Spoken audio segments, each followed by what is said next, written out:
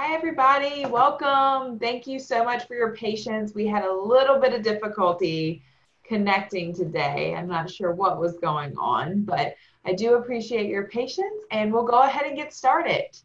So my name is Meg Saunders, and I'm an Assistant Director of Business and Technology in the UVA Career Center. I'm also a double who, so I've really enjoyed this webinar series because it's been giving me the ability to reconnect with a couple fellow alums.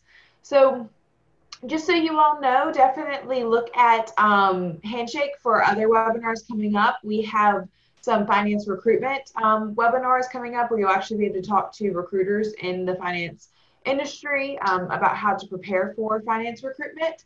And then there are a few technical or technology 101 and consulting 101 webinars that you can also look for.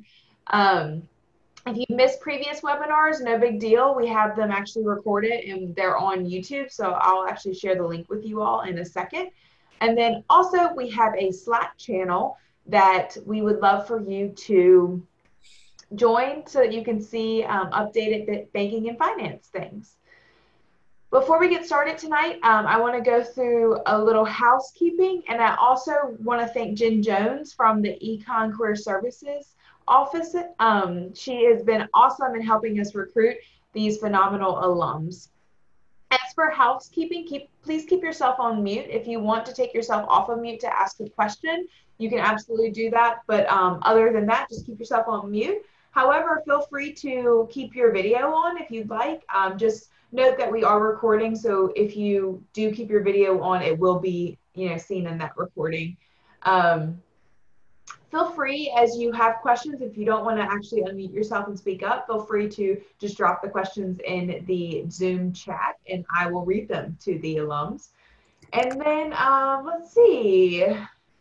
Last thing, so I have found that I really enjoy watching these webinars in speaker view versus gallery view. So if you go to the top right-hand corner of your Zoom account, you can actually change it from speaker view to gallery view. I think it's a better experience, but you can kind of decide for yourself. So now I want to introduce tonight's alums. So we have Kareem and Jamie. Kareem is a 2015 graduate of the College of Arts and Science, where he majored in economics and foreign affairs. He is now an associate at Deutsche Bank. Let's see. And then Jamie is a 2019 graduate who majored in economics and currently works as a leverage finance credit research analyst at Credit Suisse. I'm really looking forward to today's webinar and all of the helpful tips that they're going to share with us. So let's go ahead and kick it off. Kareem, I'll start with you. Would you mind introducing yourself and explaining how you got started in the field of investment banking? Yeah, of course. And I just have to start out by saying that I'm participating on my own behalf, and my views do not constitute any statements on behalf of Deutsche Bank. But other than that, so I graduated in 2015. The summer between my third and fourth years, I had an internship at RBS in their investment banking group. I got it basically through just, cold calling, emailing alums. I also caddied at a golf club kind of the summers before that. So I would just kind of email all the members there and see if they knew of anything. I did that. I applied to a bunch of places.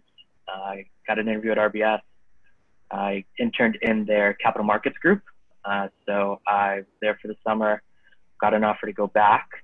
And then in the March of my fourth year, RBS announced that they would actually leave the US.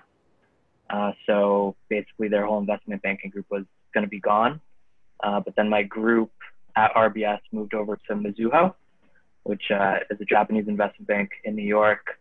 I joined their capital markets group, so I was there for 2 years, covering kind of investment grade clients. And then about 3 years ago now, I got an email from a recruiter at Deutsche Bank asking if I'd be interested in joining kind of their structured finance team.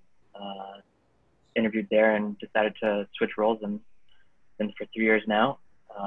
Focusing on the aviation industry. Awesome. Thank you for sharing. Jamie, could you also share how you got started off in the field and just introduce yourself in general? Yeah. Hi, guys. I'm Jamie. I also am participating on my own behalf, and nothing I say constitute any Credit Suisse opinion. I was an economics major, and I got started out so I'm in sector strategy or credit research now. Broadly speaking, so I work on a sales and trading floor. Sales and trading is the division of an investment bank that deals with the public side, so buying and selling of securities to public side accounts, which would be hedge funds, mutual funds, private equity funds, insurance companies. But I do research on the trading floor.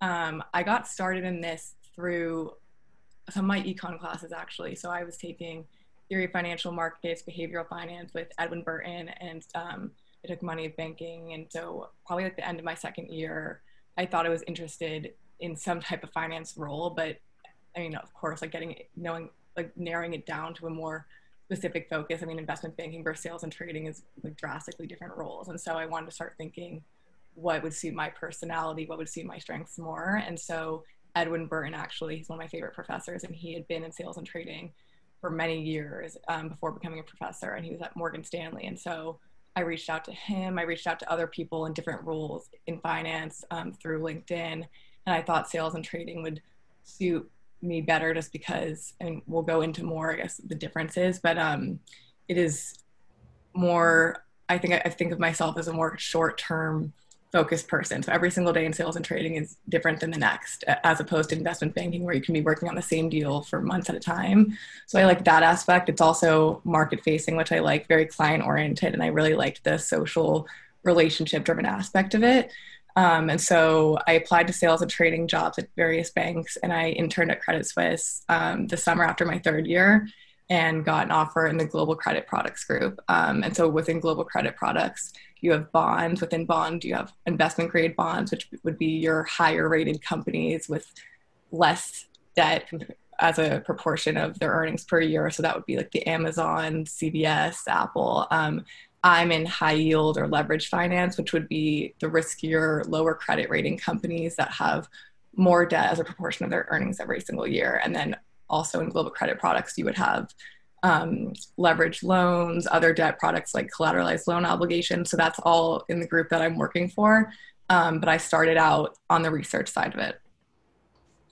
Awesome. Thank you so much, Jamie, for sharing. Yeah, so you mentioned that we were going to get into kind of the difference between investment banking and sales and trading. So I'd actually like to ask Kareem, we'll switch back to him, and have you kind of explain to us in layman's terms what investment banking is and maybe how it's different from sales and trading. And then we'll also ask Jamie to do the same, but in opposite order. Yeah, absolutely. So investment banking, I guess, in a nutshell, is you're providing kind of advisory and kind of advisory services to corporate clients. And in that, there are a bunch of different types of advisory you could do, kind of your well-known mergers and acquisitions. You can do kind of your equity capital raises, debt capital raising. You have investment banking seats that do kind of focus on bankruptcies, restructuring. So investment banking as a whole is kind of this just giant platform where there are a bunch of kind of different individual teams that might work together on some projects and not other projects. My seat specifically, I kind of sit in a hybrid of capital markets and investment banking. So capital markets is you are actually talking with investors and helping your corporate clients raise money. So in my seat, I do that for aviation leasing companies by kind of structuring aircraft leases in a way that kind of you can borrow money against those leases that are for a longer term, kind of like how a mortgage works, but for aircraft instead. And in that, we also work with our clients in helping them acquire other platforms, sell themselves to platforms, help them find equity investors. So it's pretty interesting to see because I get to see kind of both sides to it. But then also we also work with kind of the more M&A teams and the restructuring teams as well if it's kind of a bigger project. Thank you, Kareem. Jamie, could you let us know what sales and trading is in layman's terms and how you see it is different from investment banking? Yeah, so I guess so when Kareem is like, whether it's equity or whatever capital raising, that's when it first comes to the investment bank, that would be on the private side. So any investor who's dealing with the secondary market, this is all considered the public side. So sales and trading is the division of the investment bank that's only dealing in the public side secondary market. So after a company raises equity or debt, it then freely trades in this secondary market. And that's where the sales and trading team comes into play, because our sales and trading force is going out to try in the secondary market to be buying and selling securities to the buy side account investors. So within a sales and trading desk, you have the traders. So the traders are the ones who, they have their own book or their own inventory. So they're actually keeping this inventory of securities and taking on their own risk through buying and selling of these securities. So every day a trader is making a market and setting a bid and an offer, which is what you would buy and sell a security for. And a trader, they have their own P&L or profit and loss every single day based on the securities that they're buying and selling. So a trader's job is high risk but high reward, and very quantitative in that you're assessing what you think a bond or stock should be trading at. But it also is relationship driven in that you want to be building relationships with different brokerage accounts and different buy side accounts so that they want to be doing business with you. So that's the trading side of it. Then you have the sales force. So traders are divided by sectors. So you have a trader who specifically will cover energy, stocks or bonds, and gaming, et cetera. Then you have the sales force, who's kind of, I think of it as they're working underneath the trader, but they're also working for the accounts that they're covering. So the sales force is divided by account coverage.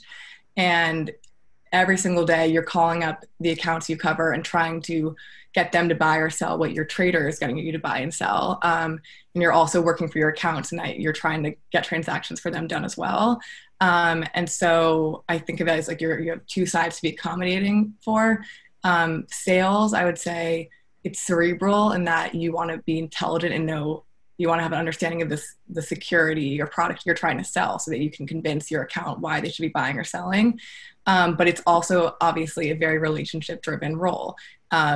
Every single day, a specific buy side firm has a JP Morgan sell side analyst, Credit Suisse, Goldman. They're all coming to them to be selling the same securities, and you want them to be coming to you to do business.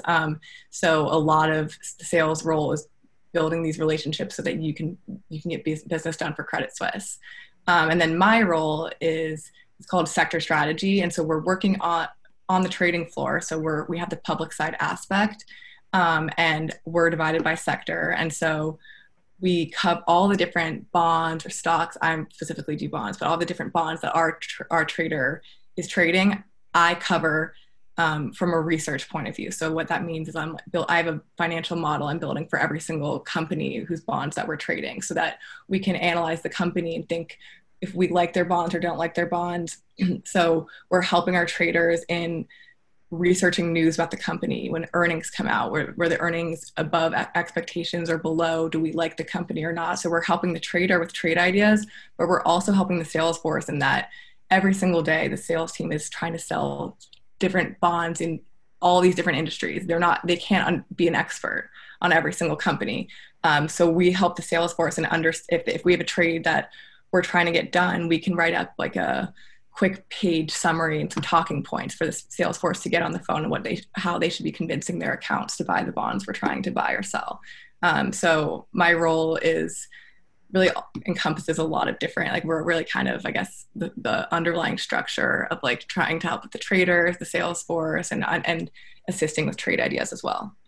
Awesome. Cool. Well, thanks to both of you. I'll be honest, I'm learning right along with the students. So I'm so thankful that you all are here to explain this to me and to the students. So we talked a lot about, what you all do, and it seems very technical skills heavy. So I'd love for you both, and we'll kind of do the same order where Kareem will go first, and then we'll have Jamie. I'd love for you to kind of discuss how your liberal arts majors translate it to your career. So Kareem, we'll start with you. Yeah, of course. So I think one of the most important things to remember in banking is that it's helpful to understand kind of financial modeling and how the numbers work and how, all the financial statements come together. With that being said, kind of every bank models differently. I mean, Deutsche Bank models differently than Goldman, than Citibank, than Credit Suisse. So being able to understand, I guess, concepts more than just the numbers is important. So that definitely helped me with kind of my economics background, being able to understand markets generally and kind of what's driving outcomes rather than just understanding kind of, oh, in this line of the income statement goes in this line of an Excel model. And then also I think my foreign affairs background is helpful. And I guess just liberal arts in more general, because you are a lot of, I guess the focus on liberal arts is being able to put your ideas on paper and being able to express your ideas, which surprisingly enough is a very important skill to have in banking and not a skill that many people have. I mean, I work with people that can build a financial model in a matter of 2-3 hours, but having them explain what that model is saying and what the inputs are and what the output is and how that actually affects companies is very difficult for them to kind of explain and kind of in layman's terms, because you have to remember that a lot of your clients don't have kind of financial backgrounds. They might be, you know, corporate executives that have been at the same company for 30-40 years. And if you explain to them kind of very, I guess, specific,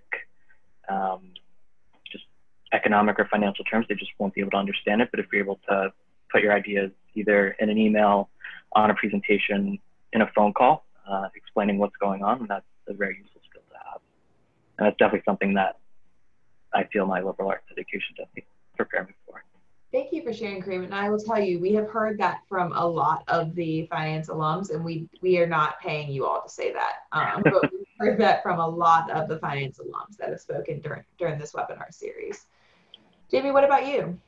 So for me, I was going to say, I touched on briefly that I think that the econ department, there's so many classes that help with a finance understanding. So theory of financial markets, behavioral finance, the economics of money and banking, and corporate finance. I took all of those and I thought they prepared me really well for my internship and just kind of grasping the basic finance concepts. But really, whatever job you're going into within whatever group you're going into in sales and trading, it's technical and it's quantitative, but it's not rocket science. And like anyone can learn what a bond or a stock is, I think, for the most part, and like understand. That's what I thought really prepared me, is all of my econ classes honestly coming together and making me understand like the drivers of the economy, because what drives the economy is driving the market and security pricing. And so I thought that just going in and understanding the different economic drivers was really helpful for me, and understanding Fed policy and what that means. And I mean, it was like really cool for me this year, even through working through COVID, when the Fed, all these stimulus plans were coming out, and they announced the primary and secondary market bond buying programs. And like for me to understand from an economic background that coming into play, like, oh, this is open market operations, and like that's what that tool is useful for, and like the impact it's going to have, I thought was really helpful for me going into that. So whether it's inflation or Fed policy and like interest rate hikes or interest rate cuts, I thought that was all really helpful for me in understanding what moves the markets and therefore impacts security pricing. Awesome. Thank you. Thank you for that. Let's see. So we've talked a lot about the coursework, but now I'd love to hear from each of you about how you developed your skill set outside of coursework. So whether that's like CIOs that you were involved in, or internships, or just taking free courses online. If you could kind of share and maybe give some insight to students on how they could build up their repertoire outside of coursework. Kareem, we'll start with you. Yeah, definitely. I would definitely have to say just reading a lot. I think especially when you start out reading, whether it's the Wall Street Journal or let's say you have a specific blog that you really like, just being able to read it, understand what's going on, being able to keep up with stuff, trying to predict what's going to happen.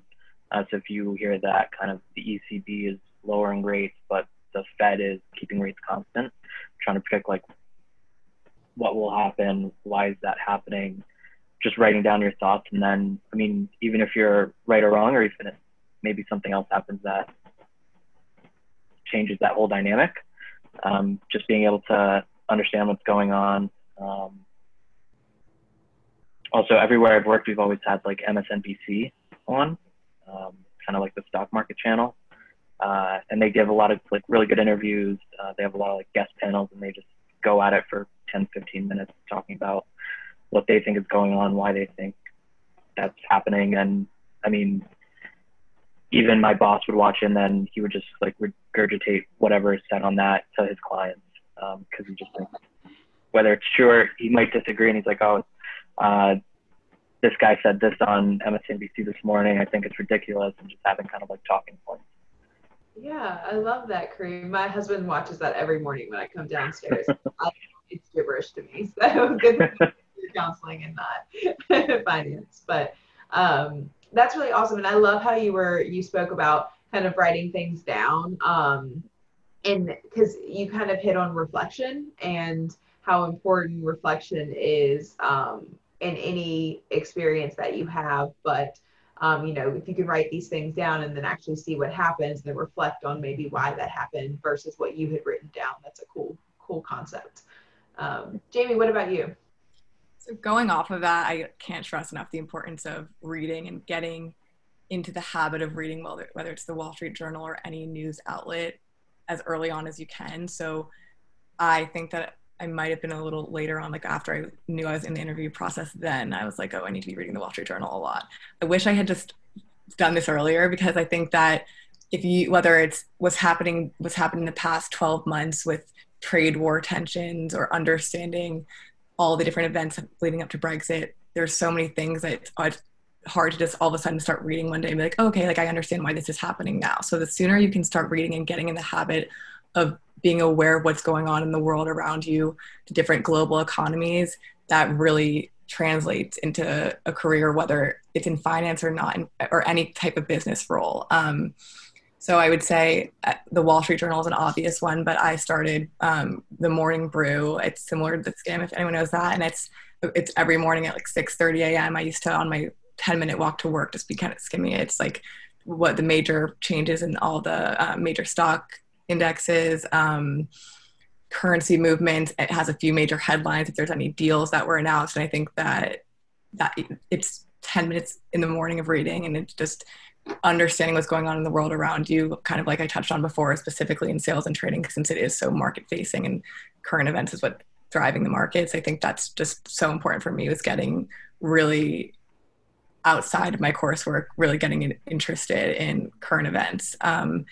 And I like how Kareem touched on writing things down, because when I did start, every single morning before the markets opened, I would write down the Dow, S&P, NASDAQ, what the 10-year was at the close of the prior day, currencies, what gold and oil. And then if you write it down every single day and you're looking back in your notes, you're like, oh my gosh, oil is now negative, and it was 60 for a barrel a few months when I started. And then you start to have these reflections, and you notice, even just simply writing numbers down every day, then you have an understanding and you have more of a perception of what's going on. And so I think that writing things down so you understand what relative values are is really important as well. Yeah, I love that. I actually get the Morning Brew and the Skim, and I read it every morning. And I think it's cool because I think Kareem was saying with the numbers piece, of course you have to be good at that, but then also it breaks it down qualitatively too, by kind of summarizing what's going on for people like me who maybe the numbers they don't come as easily to. Yeah. It's cool. Let's see. Let's talk a little bit about so we have a lot of students who they want to get into sales and trading or investment banking, and maybe they had some cool internships lined up this summer, or maybe they were anticipating some internships, but they were canceled. How would you suggest they use, they have pretty much exactly a month left before fall semester rolls around. How would you suggest they use this time to build up their skills or build up their ability to be prepared for recruitment? Kareem, we'll start with you. I think now's a very good time if any, to like start reaching out to alumni, maybe people at banks that you are interested at working at, guys that cover certain sectors that you might be interested in. Maybe for a project in an econ class, you wrote a paper on kind of, I guess, like the agricultural sector. And then you start reaching out to guys that cover the agricultural sector specifically at different banks, whether in research or in sales and trading. Because I feel like a lot of us are just sitting at home and we're definitely not as busy as we usually are in the office. And I always feel bad when I'm like in the office and we have 2 or 3 deals going on. You know, people want to, you know, try to talk to me for 10, 15 minutes, but it's always kind of difficult to kind of get a time on the calendar just because a lot of our calls happen very last minute with our clients. But now that kind of deals aren't happening as much, it's much easier to like get someone on the phone.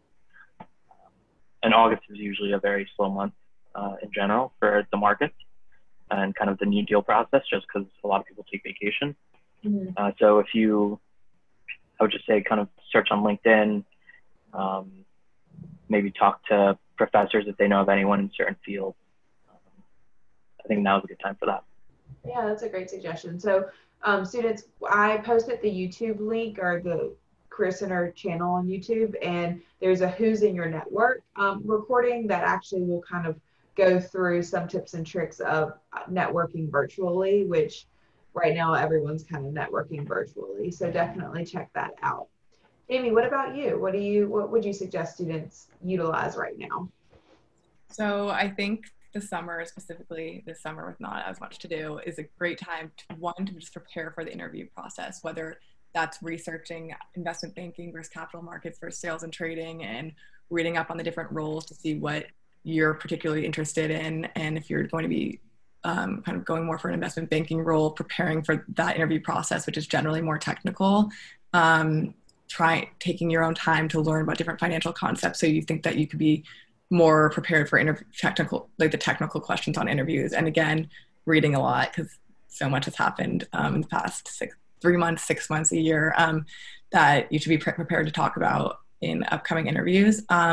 Again, though, this is a great time to be networking and really reaching out to people, whether it's through your UVA connections, going on LinkedIn, you can search different UVA alumni, different banks. I didn't do that as much. I wish I had. I think I might have felt like kind of awkward reaching out to a random person on LinkedIn before, but I think that it's risen in popularity, maybe even in a year or two. So reaching out to anyone you can to get on the phone and ask them about their role, how they got there, advice that they would have to you, and who's love who's, you know, you get on the phone with an older who everyone's so happy to help anyone else out and would be happy to direct you to someone else that works with them or someone else who can give you some more insight. And so I think that this is a great time. As Kareem said, the deal pipeline is slower. People are taking more vacation right now. Obviously, it's a great, take advantage of this slow time when people are willing and wanting to talk to you and help out. Thank you. So we actually have our first question. So Ryan asked, this is a question for both of you. What 1 to 3 Excel formulas are necessary to memorize / learn for security analysis, financial modeling, etc.? Excel formulas. That's a good question. I guess I was going to touch on this in my my outside of coursework skills, is that at UVA I did not have much of an Excel background, and I now spend 12 hours a day Excel modeling. I think I came into the job knowing like Control C, maybe Control V, but I was like definitely not the Excel expert. So that's another skill that I think is great, no matter what the career you want to go into is. Excel is never a bad idea to sharpen your skills there. For me, I generally for my financial models, I'm generally pulling information from Bloomberg. And so those are specific Excel formulas through Bloomberg that I'm using a lot, but I think a VLOOKUP is a great essential for many models. I like VLOOKUP a lot. I like learning if statements, and those can get kind of tricky and they can get kind of complex. And so I think that that's a good, when you're sorting through a lot of data that I'll be pulling from different databases on different companies, being able to sort it based on if the company has debt outstanding greater than $1 billion versus not, if and if based on their credit rating. So the VLOOKUP and if statements are and then the general Bloomberg functions are what I use the most. Awesome, thanks, Jamie. What about you, Kareem? I use a lot of pivot tables, not really a formula, but kind of like a tool in itself. It's very helpful, especially when we have kind of just thousands of rows of data, kind of hundreds of planes that we need to organize, figure out kind of which plane is on lease to who for how long. So pivot tables, just like Jamie, I use VLOOKUP way too much.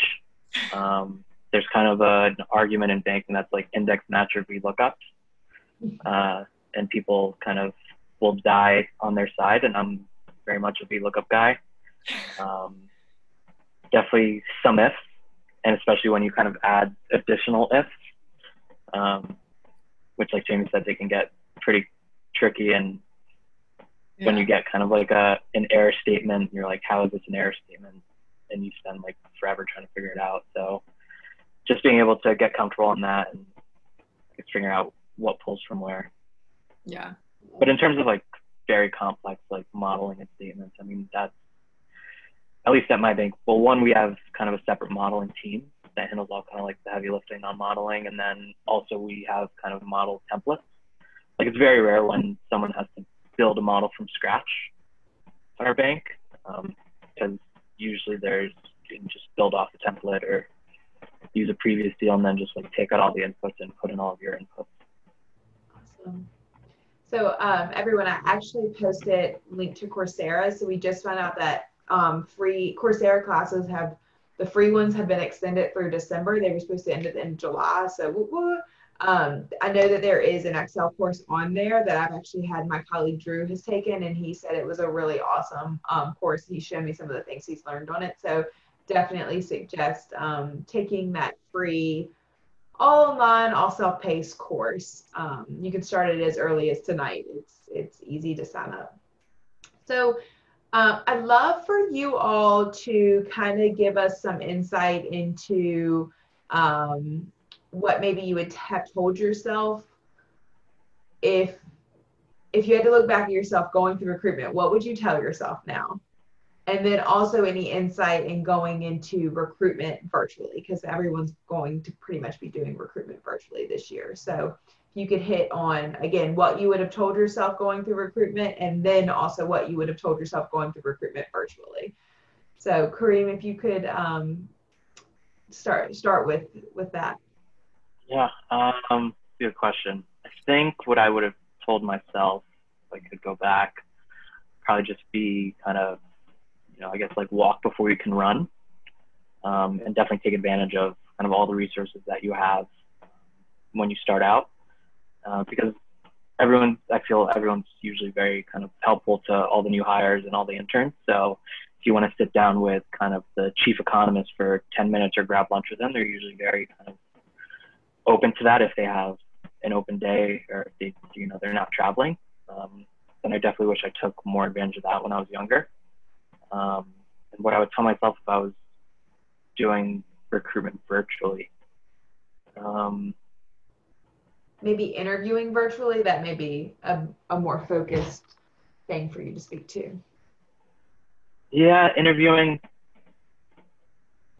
would probably be, I would feel like it's very difficult to get kind of reads on people virtually, just kind of reading body language and if like the atmosphere of the room. You could usually do that pretty well in a physical interview. I mean, I feel like 9 times out of 10, you know whether you got the job or not before the interview is over. But that might not be the case in a virtual interview. So I would just say kind of probably don't get discouraged. And I guess it's going to be a lot less kind of body language intensive than I guess Absolutely. what we've had. And it's also a new concept to the guys on the other side of the room. So where we sit, we haven't done many kind of virtual interviews. So we're also like learning as we go and figuring out how this all works. So I guess it's just like a new concept to everyone. Yeah, absolutely. Jamie, what about you? So the advice I would give if I was going to recruiting again would be like really, one, it would be to read a lot, of course. So everyone start reading a lot now. 2 would be to really put yourself out there and to not feel like you're annoying people or kind of feel shy, like really getting yourself out there, because people are aggressive. Everyone knows what it's like to be searching for your first job. You want it, and it's competitive. So reach out to as many people you can and utilize your resources, whether it's Jen and Meg at the Econ Center. They're great. And I remember Jen helped me before my interview, and I would call her up, and you have so many amazing resources at UVA, but then with the UVA alumni network is also great. And people, like I said, I get really excited when someone from LinkedIn, even if they go to Duke or UNC, anyone reaching out to me, I'm like, oh, like this college kid, I'm right out of college. I know what that's like. I'd love to get on the phone with them. But if it was a UVA kid, I'd be like, oh my gosh, let's get on the phone right now. So like searching through LinkedIn, UVA people working in sales and trading or investment banking, do your research, send 50 people messages if you want, and you're going to get a lot of responses. And talk to as many people as you can, and you'll be surprised by how many people you talk to who, after they talk to you, are then like, oh my gosh, I'm going to connect you to this person at Credit Suisse. And then before you know it, you now have a first round interview lined up. And so that's what I would stress is really, you can have a really impressive resume and application, but there's thousands of people applying for the same job. And so what gets you through the door is if you took the time to reach out to specific people, and someone knows your name and someone talked to you and can say, oh, I talked to that girl on the phone, she's great. So that would be the one thing, is like reach out to talk personally to as many people as you can. Going virtually, I would say something I'm seeing right now with the interns, it's unfortunate that so much of, whether it's the interview process or the internship process, evaluation is people skills, and it's obviously harder in a virtual setting to let your personality really show. So I would say, if you have the ability to, if someone lives near you and you can do a socially distanced coffee chat, that would be think outside the box here. Or if you could do a Zoom chat and put your camera on, so at least there's more of a personable environment. So things like that, I would say it's harder from a recruitment, because so much of that is relationship driven and getting to show your personality. So obviously that brings more challenge, but if you can do video calls, meet in person with someone, I think that would be really helpful in this time. Awesome. Yeah, thanks, Jamie. Yes, Kareem. I was just going to say, one thing I always tell people, and Jamie, I don't know what your thoughts are on this, but I always recommend that people put kind of their hobbies and interests on their resume. Because like Jamie said, it makes you seem more like a person. And you never know. I mean, we had someone put down that they went surfing in Australia last summer and they loved it. And turns out that we had an Australian surfer on the desk, and he was like, we need to bring this person in for an interview. And so we did that. But I feel like a lot of the resumes that we get that don't have that, it just kind of seems like a bunch of kind of numbers and doesn't really put like more of a story behind the person. I love that. I really love that. So I know that the $1 million question, and all the students are probably wondering this right now, is it okay with you all if they connect with you on LinkedIn? Yes, absolutely. Yeah, for sure. All right, students, have at it. Okay, so I've got more questions, but I'd like to give time to the students to ask questions of their own. So please, students, go ahead and bounce your questions into the chat. While we wait, I'll ask one question that I just like to hear from each alum that I speak to. So I like to hear your favorite thing about your job and your least favorite thing about your job. So Kareem, I'll have you start. Yeah. So my favorite thing about my job, and I guess this is, kind of especially specific to my role, is everything can change in a day. So, I mean, there have been deals that we've been working on that, we were working on a deal at the end of last year where we priced the deal on a Tuesday and we were going to close the deal. So kind of like wire the money to the client the next Tuesday. And on Thursday, one of the airlines went bankrupt and no one expected it. So we kind of had to figure out in a span of kind of 3 or 4 days, all right, what are we going to do? What's the deal going to look like now? What do investors want? What do the clients want? And especially, I mean, with coronavirus, I mean, in March, we had, I think, 4 or 5 deals in the pipeline, and we thought it was going to be like our busiest deal ever. And now everything changed, like the entire aviation market changed within a span of 3 to 4 months. So I think that's super interesting and kind of keeps us all on our toes. My least favorite thing. A lot of changes recently. Yeah. And I'd say probably my least favorite part is probably all the egos that I have to deal with, especially kind of like being the youngest person in the room. You'll be on calls with kind of your like CEO of a company, your managing director, and a partner at a law firm, and they all want to get their word in, and they all think that they're right. And just being able to kind of navigate that, and sometimes it kind of delays the deal, and people are like, oh, I've been doing this longer than you have, so I'm the one that's right. It could just get like frustrating sometimes, but it has its entertaining moments, definitely, also. Politics, yes. What about you, Jamie? My favorite thing about the job, I would say, is I really like the environment of sales and trading. So it's very competitive, and it's kind of almost like a teamwork feel. So there's a lot of camaraderie on the floor. My group specifically, there's a lot of like energy, and people are very like high energy, loud, fun people. And so I think that the camaraderie on the floor is something that makes going to work every day really exciting. And so it's a lot of competitive people. I'm a competitive person. So I guess there's a big natural drive and motivation that I feel every single day when I go to work. So I would say the environment is fun and exciting, and I like how every single day is different than the next. So that's what I like most. What I like the least about it is the hours.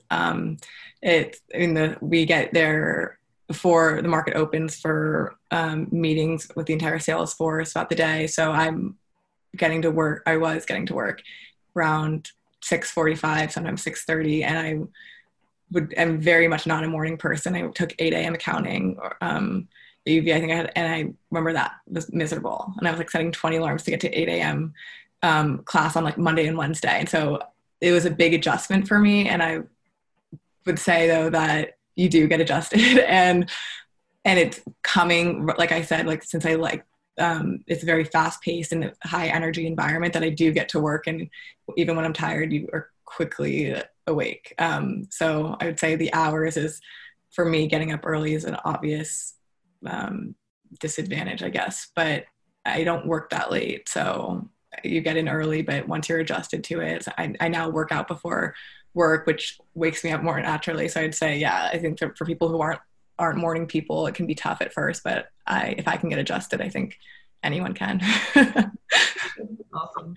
And now, let's see, Michael is asking, if you changed your mind about your career, how difficult would it be to switch to a different area in finance?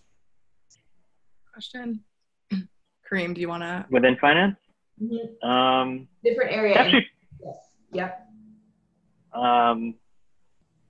Like within, I assume this means like within a bank, like if you don't like investment banking, switching to sales and trading. Yeah, sounds like it. It's actually pretty easy. We actually had a few people in our group kind of come from sales and trading, come into our group. We had a few people in our group go to sales and trading because we kind of work with them a lot. I would say don't do it within like your first 6 months. I would say give it a little bit of a shot, but I mean, if you're there and you have been working with a certain team or networking with a certain team in a different part of the bank, and you feel like you get along with them really well and the work really interests you, then I would always say that banks are always more willing to let you switch within the bank than having you leave and go somewhere else. So it's actually, and we even have like an internal like job posting site. So it shows kind of different job openings that aren't necessarily open yet to kind of the outside world, to see if anyone's interested in them, and in different locations too. Like if you're interested in going to work in London, they post those jobs there. So definitely pretty easy for sure. Yeah, I think sales and trading is a little bit more difficult after you go into sales and trading. It's not as transferable, but even still, even if you're in sales and trading versus capital markets versus investment banking, they're all interconnected. So we work with the capital markets team before they bring a new issue, if they're like the lead left on the deal. And so we work with the different groups, even though we're a different division. So I think that once you get started at a certain bank, moving internally isn't always difficult if there's spots open, because you are always interacting with the different parts of the bank, no matter what group you're in. But for my role, I think that research is very transferable. And so I think that's one of the things I like about it, is I think that if you can get the fundamentals down of credit analysis, and if you know how to analyze a credit, you're also understanding how to value the entire company, because if you understand how to analyze their debt, you have to understand how to analyze their equity in the entire company. And so I think that could be, if I wanted to go buy side and work for a credit fund down the road, I think that there's definitely more opportunities, even if I were to switch to buy side, not even internally at Credit Suisse. So I definitely think that a research role prepares you to transfer to a bunch of different areas in finance. Awesome. Yeah, I mean, I think generally as a career counselor, I always talk to people about how they can find those transferable skills, because everything has transferable skills that you're gaining. Even part-time jobs that you work over the summer have a ton of transferable skills that you can take to a full-time job in the future. So thanks for mentioning the transferable skills side. Let's see. So Carolina has a question. While we wait, Carolina would like to speak. Yes. So, when I was like applying to internships now and stuff, like I know at Credit Suisse, when you apply, it has like global capital markets, internship -- sales and trading. And at other banks, they have them as completely different like applications and divisions to work in. So what are like the similarities and differences, and why is there like that overlap? Yes, I can answer that first. So Credit Suisse, I know that they specifically, like, they blend the internship, but I'm pretty sure, unless they changed it, that if you want to go into capital markets, you're in capital markets the whole time. It's just all under the global markets division. The reason that they're interconnected, and that we've had people from sales and trading go to capital markets and vice versa, is because the capital markets team, they're the ones who bring, if a company comes to them and they're going to be issuing debt, the capital markets team is the one working with them on the deal, whether it's choosing if it's going to be unsecured or an unsecured bond, coming up with the coupon, and like they're structuring the new deal, but they're working with the sales and trading team as well, because after the new deal is brought to market, we're the ones obviously selling it in the secondary market. So we have our sales and trading team working with the capital markets team after the deal is brought, because if you think about that too, they're getting, before the deal is officially brought, like the sales and trading team is talking to their announced to kind of gauge interest, and like if the deal is going to be oversubscribed, they're going to need to lower the coupon, or if they're not getting enough interest, they're going to need to make the coupon payer higher so that they can get more interest. And then in my specific role for sector strategy, if capital markets is working on a deal in a sector I cover, it's called being wall cross. So then I'm let into private side information just for that specific deal. So before the deal is released publicly, I get to work with the capital markets team to talk to different investors and talk to the company about different questions investors will ask, and how we're going to kind of spin this to buy side accounts. And so they're interconnected, because after the capital markets team brings a deal, they want the debt to perform well in secondary markets. So we're all kind of working together as a team to make the best transaction for the company. So if the company comes back to Credit Suisse, if they want to have raise more money and issue more debt, you want them coming back to Credit Suisse so we can be on the deal. So you want them to get the best rate, but then you also want the debt to perform well in the secondary markets, which is where the sales and trading, like, teamwork aspect comes into play. Thank you. So I think that leads me to another question that I think students are probably wondering. Could each of you go through kind of what your firm's interviews are like, behavioral and technical? Yeah. Kareem, do you want to start, or I can start? Yeah, sure. So usually what we do is we have kind of an initial screening interview, might be over the phone. If you kind of are in the area, we would have you come in. I don't know how we're going to do it. Now it's probably going to be all over Zoom or Skype, but we might have kind of first 2 interviews would be with kind of a more junior person, analyst or an associate, kind of just get a feel for the person, see if they're actually interested in the role, if they might be a good team fit, if they could see themselves working with them. They might ask a few technical questions, but not too much. It's definitely first is more of a behavioral interview. And then if you pass that, the way we do it is then you meet with kind of the more senior people, directors or managing directors, and they kind of have the final say. And it really depends on who the person is, but I feel like that's always a bit more technical. They might ask you where you see the market in 6 months. They might ask you a very specific modeling question, like if you have a certain amount of net income, what does that do to your EBITDA or something like that. And they might also just try to see if you are a good fit for the team, but I feel like that comes down more to kind of the analysts and associates, and they'll be training you and they'll be working with you more. Yeah.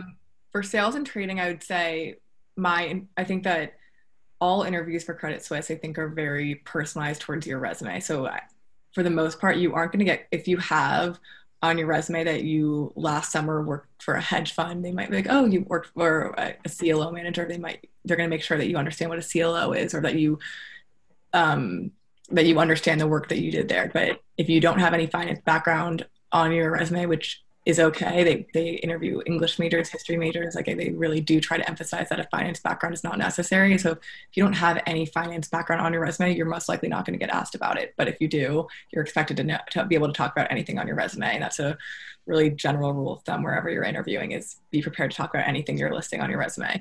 But I would say most of it is behavioral, in that they want to assess the kind of person you are.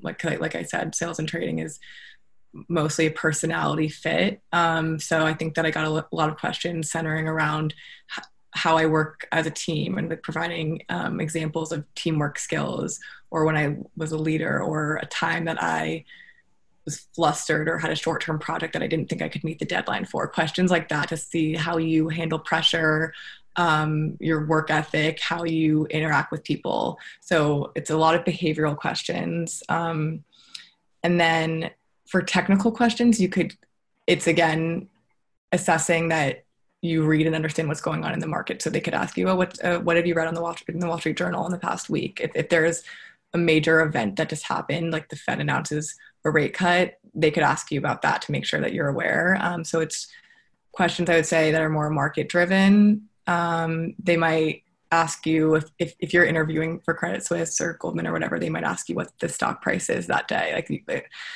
it's not as common, but you do get people that just want to know, like, that you're coming into the interview totally prepared and did your research. So you could get some, and that's why I do think that writing down like the stock indexes and what the 10-year is at every day, like those are always fair questions that someone could just make sure that you understand what the 10-year is at, or just the general range it would be at.